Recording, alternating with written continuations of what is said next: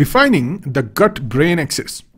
The gut-brain axis is a bidirectional communication network linking the enteric nervous system of the GI tract with the central nervous system. This axis is regulated via neural, hormonal, immune, and microbial signaling pathways. Recent studies reveal that the gut microbiota significantly modulates brain function, influencing cognition, behavior, and neurodevelopment. In short, the gut-brain axis is a two-way communication system linking the gut and brain through neural, hormonal, immune, and microbial signals. Composition and the role of gut microbiome. The human gut harbors 10 to the power 14 microorganisms, predominantly firmicutes and bacteroids, as well as actinobacteria.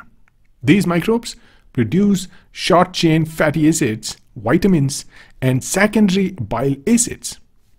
The gut microbiome interacts with epithelial cells, immune cells, and efferent neurons, producing metabolites that impact both peripheral physiology and brain function. The gut microbiome is rich in diverse microbes, produces metabolites that influence both gut health and the brain function. Neurological interface via the vagus nerve. The vagus nerve transmits efferent signals from enteroendocrine cells and microbial sensors like toll-like receptors in the gut to brain regions such as the hypothalamus and limbic system.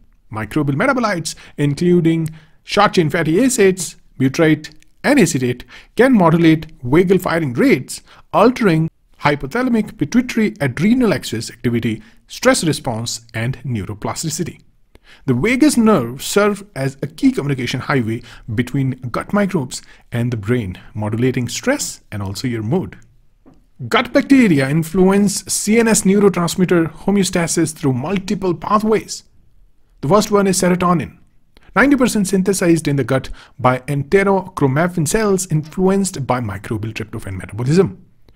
Second one is GABA, produced by lactobacillus and bifidobacterium strains, modulates anxiety and inhibitory synaptic transmission. Dopamine and noradrenaline, modulated indirectly via microbial metabolism of precursors like tyrosine. Tryptophan metabolism.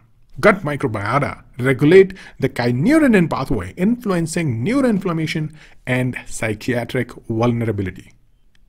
Gut bacteria regulate the synthesis of key neurotransmitters like serotonin, GABA, and dopamine, impacting brain activity. Gut dysbiosis and neuroinflammation. Dysbiosis disrupts epithelial barrier integrity, which is also known as leaky gut, allowing lipopolysaccharides, LPS, and peptidoglycan fragments to enter systemic circulation.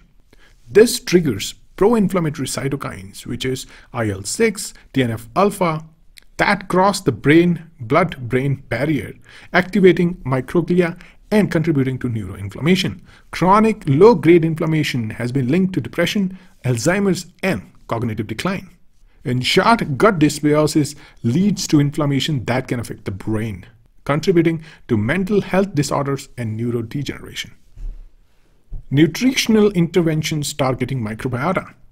Prebiotics such as inulin, fructooligosaccharides, and dietary fibers enhance short-chain fatty acid production and support microbial diversity. Fermented foods like yogurt, kefir, and kimchi contains light probiotic cultures like lactobacillus bifidobacterium that modulate neurotransmitter levels and strengthens intestine barrier function. Polyphenols, for example, from berries or green tea, promote beneficial bacteria and reduce oxidative stress. Therefore, dietary interventions with prebiotics, probiotics, and polyphenols can enhance gut microbiota and support brain health. The gut-brain axis represents a paradigm shift in neuroscience and immunology. The microbiota acts as a third component of neuroendocrine system. Modulating gut microbial composition offers a novel, non-invasive approach to treat neurological and psychiatric diseases. Future directions include personalized microbiome profiling and next-generation psychobiotics guided by metabolomics and artificial intelligence.